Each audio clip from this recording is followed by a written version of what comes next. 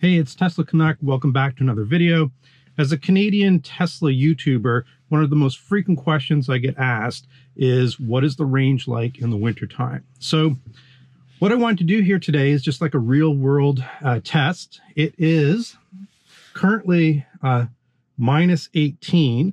I just pulled the car out of the garage, so it's registering minus 11 degrees Celsius.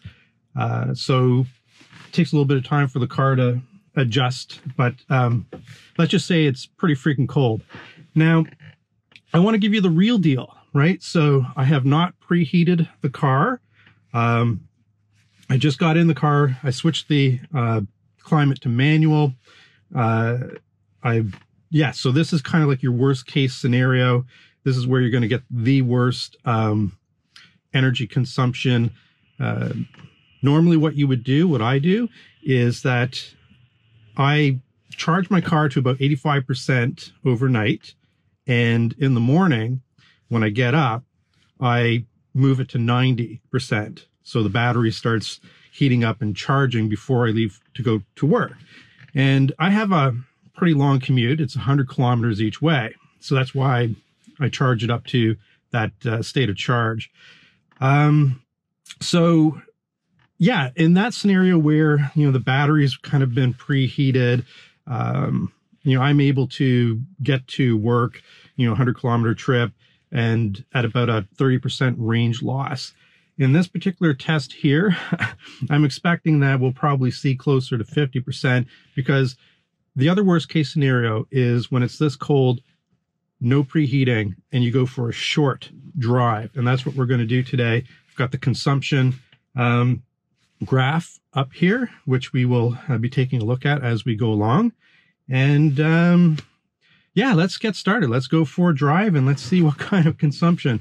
Our starting point, 88% state of charge. I've got the temperature set to 20 degrees Celsius. It's where I normally put it. So I'm not going to dial it back. What I will do is I usually have it, if I'm in the situation, I have the seat warmer on the second setting.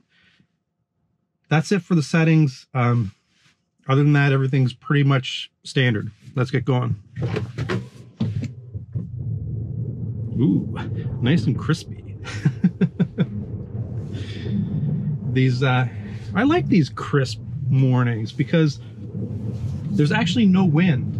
And when there's no wind, believe it or not, minus 11 here or minus 18, whatever the real ambient temperature is outside, it's probably closer to minus 18. I would trust what I'm seeing here on my Google. When there's no wind, it's very crisp. The air feels very clean, and you don't feel the cold because there isn't any wind. All right, so I'm going to set this to. Should we do instant range? Let's try that. All right, she's a little slippery.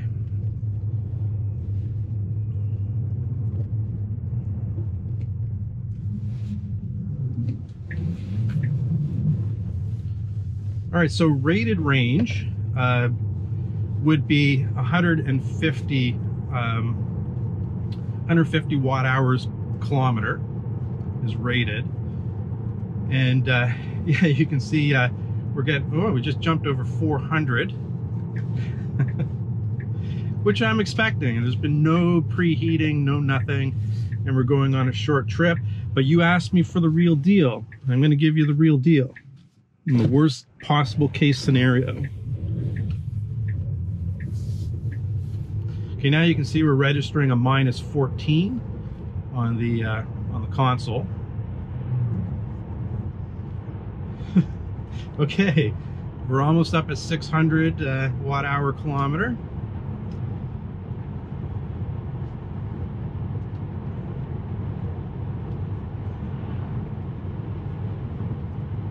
I'm gonna fast forward when I edit this video, obviously, as well.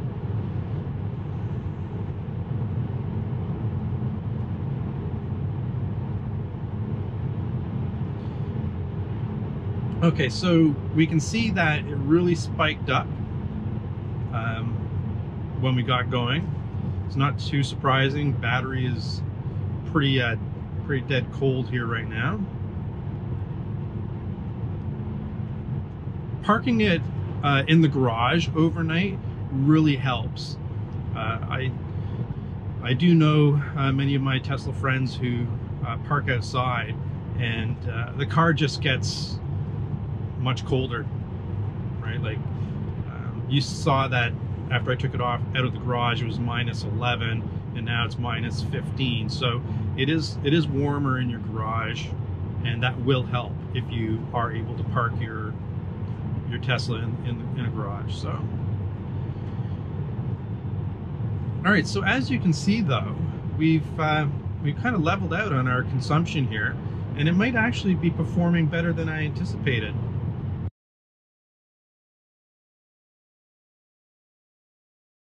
Let's flip over to the stats here.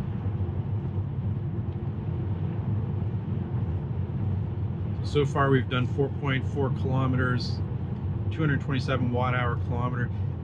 This is not bad. This is way better than I expected. Maybe I don't have to preheat my battery all the time. This is actually pretty good.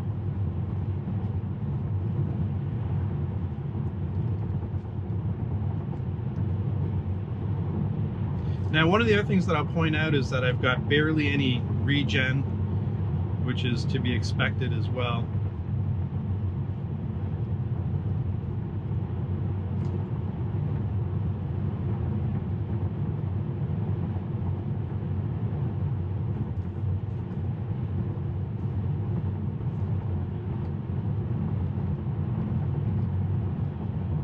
Now, the other thing too that I'll point out is that I'm not on a freeway right now, it's just a highway.